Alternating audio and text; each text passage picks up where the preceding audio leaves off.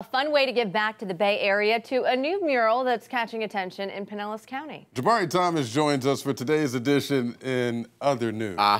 Good morning, beautiful people.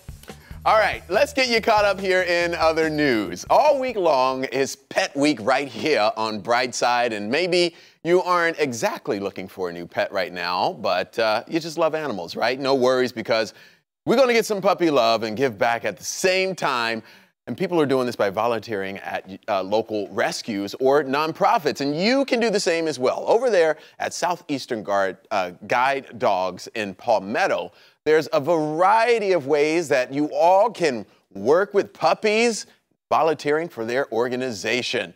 Now, there's a nonprofit, and they breed, raise, and train guide dogs that are then given to those who need them. And guess what? They don't charge them anything for these dogs. And a lot of these dogs go on to help veterans combat PTSD or even assist people that have hearing or vision loss, or they just become therapy dogs, which is all great. Now, these veteran volunteers are all started for different reasons, though, but stayed for the same one, and that reason, the dogs.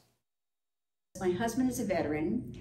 I had two uncles that were veterans, so I do this to really honor them and give back to them.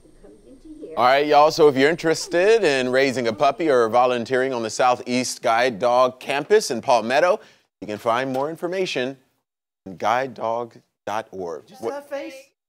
Yeah, look at that. Absolutely gorgeous. Great work that they do there. It's amazing. Absolutely. It's amazing on so many levels how those pets give back and help. Yes, indeed. I actually did Beautiful People on one of the guide dog trainers.